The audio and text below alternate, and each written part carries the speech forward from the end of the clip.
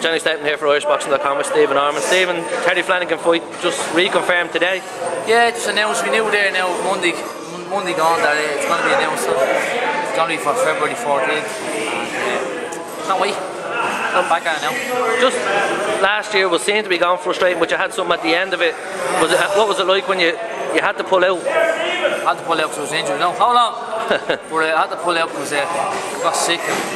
Big fight, you know. But you know, it worked out better now because the trains over here last week, you know, and these things happen. But it's just great at the start of the year, getting a date so soon. I prefer it that way. 6 weeks, ready to go now, you know. From straight to training camp. First day yesterday, Monday, I mean, and straight to sparring. You're the everyday in the gym bloke. Yeah. So was that 3 weeks off or 4 weeks off? You do the world of good. 3 weeks off was been great, you know. Yeah. It's been brilliant to me. I feel great now. I'm hungry for it. Man's getting there. Can't wait to fight for this week. And just on you before about Flanagan, you have general respect for them, like as a fighter. Respect,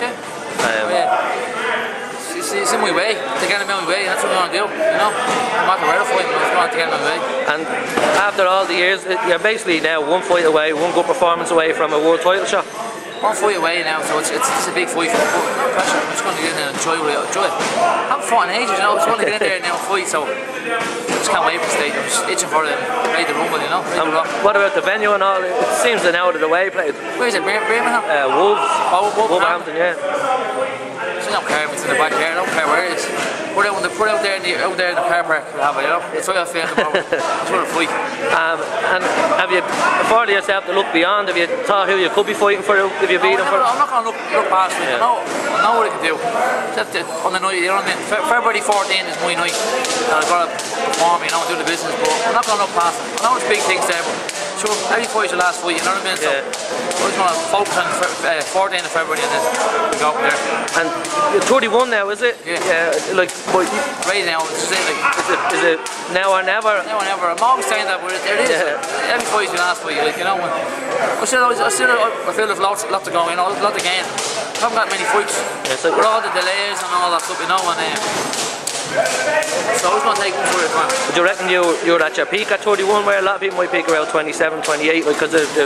I don't know, because I go with fights. Yeah. I only have like, what, 18 fights. Yeah.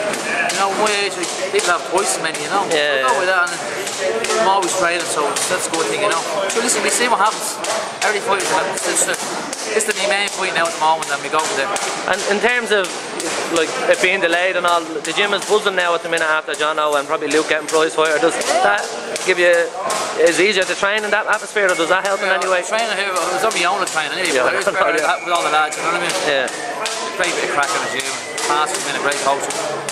He's passes ringing every day. He's watching things. He studies all the fighters, you know. He's studying and stuff like that. He's a great coach to have with you, you know. So, and the lads, they spared, and so someone spared. So it's everything. Has Pascal given you any advice on Flanagan of yet? I presume because you were close with the last time. Yeah, we're working on things for the last. From that training camp, we're going to pour into this one now.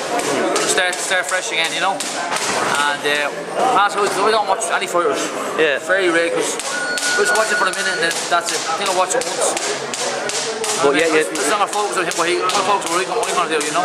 Pascal's helped me and I'll just do it in the ring. And what about with Andy winning the WBO title and this being eliminated? Is there a hope that if he does defend in Ireland, you could get that'd be great, wouldn't it? The shot here, yeah.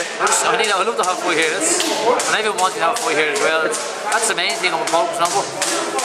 What happens, I'm delighted by Andy Lee, you know, well done to him, like, brilliant. I couldn't be more happier for a guy to win that, you know, for Andy, he's there.